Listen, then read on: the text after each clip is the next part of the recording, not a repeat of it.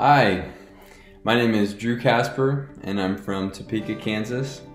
I was a passenger in a vehicle collision in March of 2019 and I'd suffered a traumatic brain injury, several broken bones, and internal decapitation. I'm told that I made a lot of progress in those first few weeks even though I don't remember it.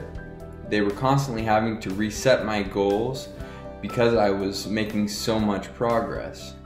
At this point I was walking, I'd started talking again, and I regained a lot of my memory. The therapists were amazing and it was great to have the same team every week.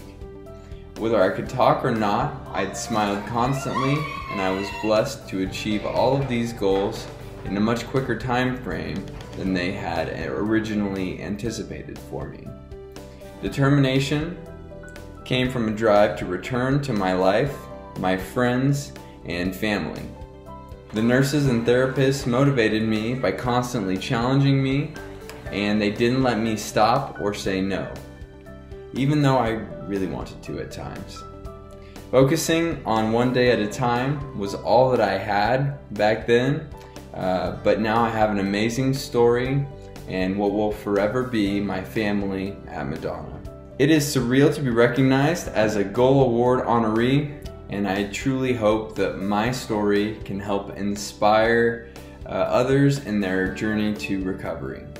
Thank you, and never forget that God has a plan, and the only way to climb a mountain is one step at a time.